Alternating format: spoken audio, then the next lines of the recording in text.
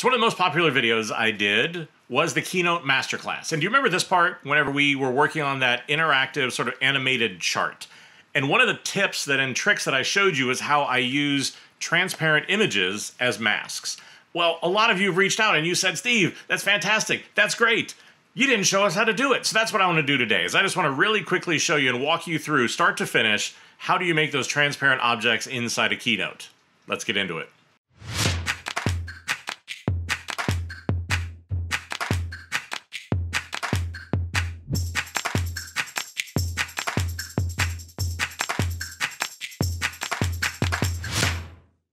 What's going on, everybody? Welcome to The Crazy One. As always, I'm your host, Steve Gates, and this is the YouTube channel and podcast that teaches you how to be more creative, how to be a better leader, and today, some really cool tips and tricks for applications like Photoshop. Now, if you like these videos and you want to be able to get more of them, then do me a favor, hit the subscribe button and hit that little bell, because that way, whenever I put out a new video, you're going to be able to find out about it. Now today, that's what we want to do, is we want to talk about this killer little trick that I use to use transparent objects as a mask. You can use it for animation, you can use it for all sorts of things inside a Keynote, but we're gonna do it using Keynote and using Photoshop. Now don't worry, you can do this in any imaging software. So if you don't have Photoshop, don't worry, it's not gonna be a big issue. We're gonna make the image in Keynote, export it out, pull it into Photoshop, make it transparent, and then bring it back in so that we can use it. It's gonna be quick, it's gonna be simple and powerful, and this is gonna be one of those things that you're really gonna want in your arsenal.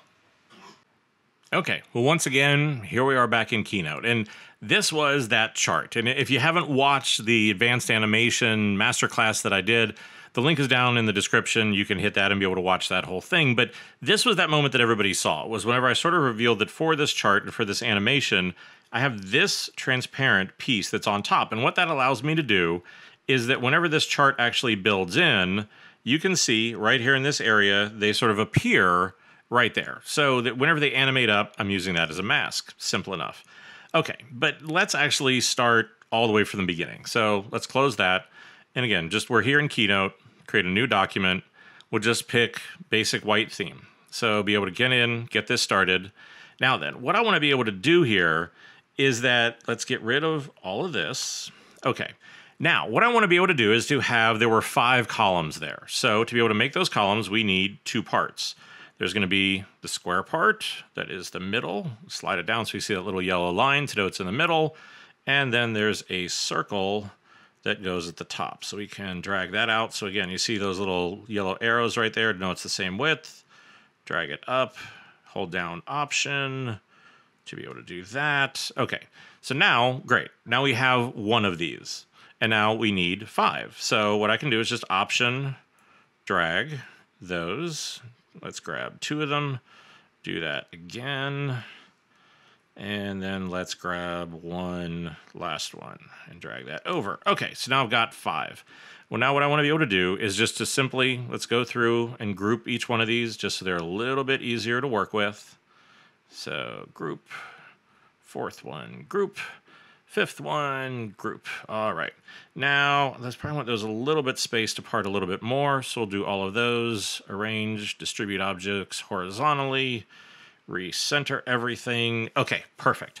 So this is all that I'm really going to need out of Keynote, is to be able to have this basic template. So now we want to go in, and under this, I want to be able to go in here and do export to, and be able to do images. Okay. Now, whenever I do this, normally whenever you do this, you don't want to do all, because if you have a deck that has a bunch of different images in here, all creates a mess. So usually just get in the habit of doing from, because if I just want to export one of them, from will be able to let you do that. But in this case, what I want to do is just export from the 1-to-1, make sure it's on the highest quality you can have, because again, you don't want it to be all crunchy, because whenever you go in and do it, that's going to create a problem. Next. Let's save it to the desktop. We will just call it, let's call it template. That sounds easy enough. And hit export. Okay. So now, whenever we go down, close this out, you'll see that over here, great, there's a template folder. So whenever I open that up, ta-da, there is now the template image inside. Now, what you want to do is then drag that into your favorite image editing program. For me, for this one, we'll drag it into Photoshop. Now, there's a few things that you're going to need to be able to do to create that transparency. The first thing is, as we look over here, you're going to be able to see where it says background and this little lock. This lock makes all the difference in whether or not you're going to be able to make something transparent or not. Because right now, if I go in, I pick the magic wand, I try to select it, and I hit delete, well, it's going to ask me to put a color in there. And that's not what I want. I want it to be transparent. And if you work in Photoshop, you know that anything is transparent will show you that sort of like gray checkerboard, that's what it means when it's transparent. So that's not going to get this. I don't understand why they do it, but if you just simply double click on the layer, have the layer come up and hit OK, now you see that little lock is gone. So now it's actually made it into a separate layer that is unlocked. So now if I, again, have this selected, and if you can sort of see in there, you see where there's that little sort of dotted line around it, that means it's selected. Now if I hit the delete key, there's that checkerboard that we've been looking for. So this is what it is that I want. So now what I want to do is just kind of go in, quickly select all of those, hit the delete key. Okay, great. Now I have this whole thing where it is transparent. And again, I can get in, and if I move this around, you can see that it's transparent. Cool. Now, what I want to do with this is there's two different ways that I can get this back into Keynote. The simplest way that I know is just to do select all, do copy, reopen Keynote. So now let's actually put another slide in here. Just, and we can just do that just because, again, I think it's going to be a little bit easier just so that we have that ability to be able to go in and just sort of show you that it's different. So again, clean out all of that. Let's change the background color to purple. Now, all I need to do here is just do paste. And whenever I do that, ta-da, this comes in, and you can see because of the background color, it actually will hold the transparency in your clipboard. That's the easiest way that I know it and the fastest way to be able to do it. But maybe you need to share it with other people. Maybe you want to be able to do something else with it. So again, the other thing that you can do here is to do File. And again, there are other ways to be able to do this. For me, like if you just go in this Save for Web, I know it's a legacy sort of format, but it's the easiest way where I can show you this. Is that because JPEGs in here, see all this? JPEGs don't understand transparency. If I change the file format to this PNG 8, that starts to understand transparency, but it gets a little funky and jaggedy around the edge. So for this one, go a little bit crazy, do PNG 24. So now again, we see the checkerboard again. Now we can export it and be able to make it transparent. So save it.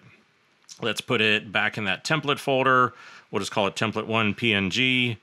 I can save that. Okay, great. We're done with this. No need to save it. Great. Now let's go back once again in here, go back to Keynote. So let's do the same thing again. So make a new slide, get rid of that stuff. And now different background color will make this one yellow. And now here again, there's a couple different ways that you can do this. The easiest way for me most of the time is, again, you can import it, do things like that, but why not just grab it, drag it, drop it, bang, it comes in, it's centered, and there again, we have that. So like I said, you can do it this way, which is to be able to copy it to your clipboard and be able to paste it in, or save it as a file and just drag it in. Now, what you can see is what we were talking about before, where this is a mask. So if I do this, okay, well, it doesn't look like a mask because this object is now sitting in front of the mask. So arrange, send it backwards, ta-da! Now you see as we move this around that we can see that that's masking out that object, and that was how we built that whole object for the chart. But again, you can use this for a lot of things, and it's just any place you want to obscure it. In this case, whenever you do it and it's white, it just looks like everything else, but it's simply just that simple. You can build it just like this in Keynote, export it into Photoshop, knock out those shapes, and either do it through your clipboard, save it as a PNG, pull it back in, you're good to go. Well, I told you, it's just that fast and just that easy. But I think it's just one of those things whenever you have it, you can start to use it in a lot of different places. You can make things look a lot more sophisticated, and just like whenever I did that original tutorial, nobody's ever gonna know how you did it. So like I said, hopefully this was something that you liked. If you want to be able to get more of it, make sure you hit the subscribe button and hit that little bell so you get new videos whenever those come out. You can always check out the podcast. Head over to thecrazyone.com. I've got over 100 episodes dealing with all sorts of things around creativity, leadership, design, and a whole lot more. Thanks again for tuning in. We'll see you soon. And as always, stay crazy.